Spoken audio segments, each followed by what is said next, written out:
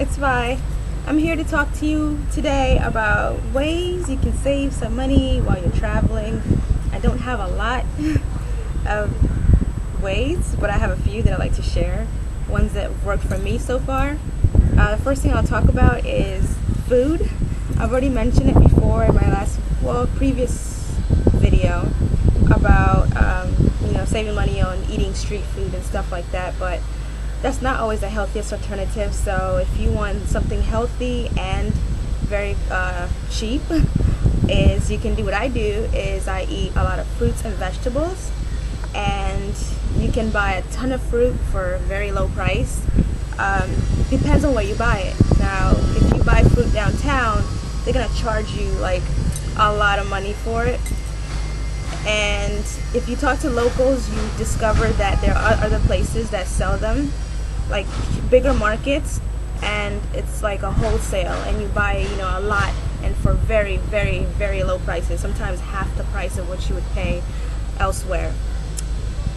The other thing I do is if you like to exercise like myself, you have gyms you can go to, obviously, but you want to be careful in terms of, you want to shop around first, because there are plenty of gyms where I am, but most of them cost so much. I mean a lot, way more than I would even pay back in the States. We're talking over $100 a month, and that's crazy expensive. But there are other gyms that you can find out about, locally. They're not as fancy as the expensive ones, but they have equipment that works, and it's not going to be brand new, but it does work, and that's all you need is a machine that works. So I found one here downtown, and it's La Kimoya, which I will put in the video how much that is, because I'm struggling with money conversions. But also, if you have student discount or ID, you get a discount, which is one of the things I mentioned in my blog before, is if you have a student ID, whether you're a student or not, but in this case, if you're not a student anymore, but it's still valid, why not use it until it's no longer valid? I mean, it serves you well, because for this gym membership, with my ID, I save 40% on the gym. So that's really good. And it comes with a personal trainer, so you can't beat that price. Well, I didn't tell you the price. It's like $60,000 with the discount. I'll also put how much that is, but I think I'm getting pretty good at this. I think it's like $40, which is also still pricey. So if that's out of your price range and a gym is not necessary, you can work out like I did outside. I went to the beach, I went running on the sand and worked out my legs, my glutes. You can do push-ups. There's so many things you can do. I always travel with what do you call those things? Resistant bands. I have Insanity on my computer. You can have workout DVDs. There's ways around it so you can save money. Oh yes, about talking to locals. Get to know the locals, because you'll find out that you can pay a lot less for things. You just have to know where to go. For example, like if you like to get your hair done, if this is for you, going to a salon can be really expensive depending on what you're doing, depending on where the salon is and their specialties.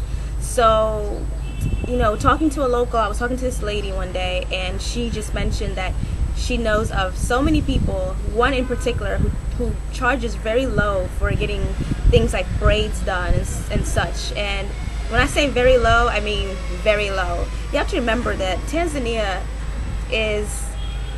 there's a lot of poor people here, and people need money any way they can get it. And so something as simple as braids that doesn't require you to have a license to do, you can do that as a side job. People do that generally anyway, but you'll find that when you go to foreign countries, that what you would pay back home is not even comparable to what you would pay here. Like, you really can't even compare in terms of how low the prices are.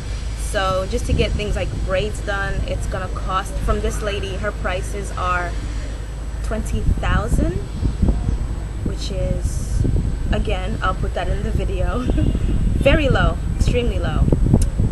So as of right now, those are the only things I have to share with you. I don't know anything else so far. Oh yeah, one more thing is put yourself on a weekly budget or monthly, whatever you prefer.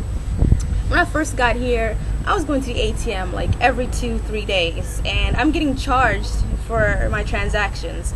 And even though I'm pretty lucky that my bank, which is a credit union, doesn't charge me a whole lot. I think it's like 43 cents per transaction, but it adds up, and I started realizing, I started noticing how much I need on a weekly basis. And so I put myself on a budget, and that's what I use for the week.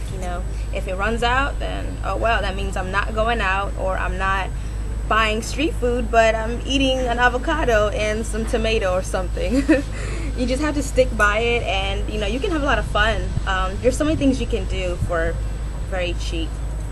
Like last night, I went out with some friends, and we went for some drinks, and it was pretty good. It wasn't anything fancy. It was just a pub. Didn't cost a whole lot. Oh, one more thing. I keep remembering things. When you get to a certain place and you find a trustworthy cab driver, get their number. They have numbers, they have multiple.